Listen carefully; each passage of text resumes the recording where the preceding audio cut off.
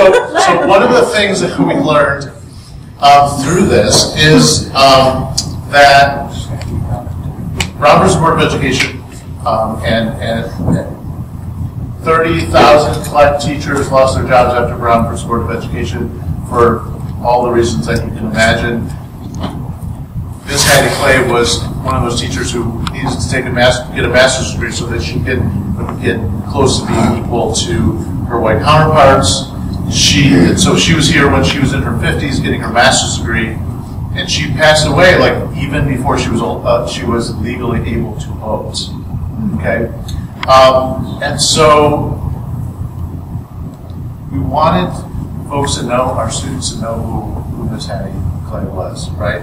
More history is forgotten, more history is ignored than is taught, and so we wanted to do our little part in changing that. So then we'll learn a little bit more about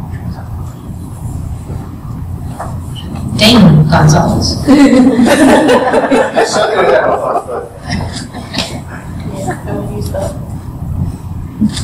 So this is shared with all of you from the perspective of an educator.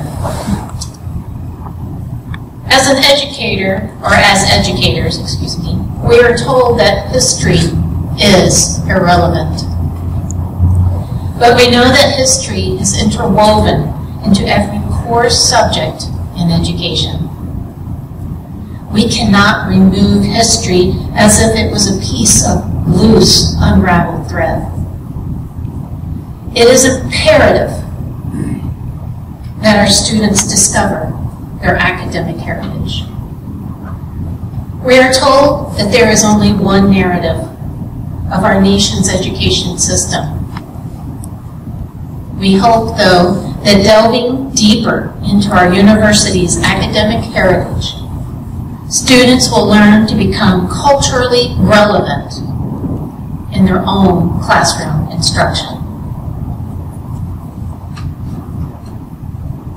You see, we hope they learn that prior to Brown versus the Topeka Board of Education court case, that black teachers counted as much as 35 to 50% of teachers, even in the segregated Southern school systems. We hope they learn that the 1954 Brown versus the Topeka Board of Education court case did not resolve inequality in our education, but instead widen the gap in Southern states. We hope they learn that because of Brown versus the Topeka Board of Education court case, that black teachers were demoted or dismissed due to the non-segregation of schools throughout the South. We hope they learn that a black female teacher by the name of Hattie Walker Clay Wilhoite graduated from Fisk University, journeyed to the rural area of Clarksville to teach English for over 30 years at the segregated Burt High School. We hope they learned that in 1956, Hattie braved the uncomfortable all-white university campus while listening to taunting racial slurs. We hope they learn that in 1957, Hattie became the first teacher to graduate from this all-white university with her master's degree in education.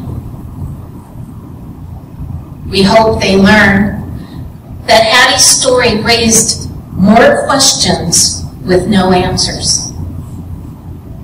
We hope they learn that Hattie's demise in 1961 was only a few years prior to the Civil Rights Act of 1964 and the Voting Rights Act of 1965.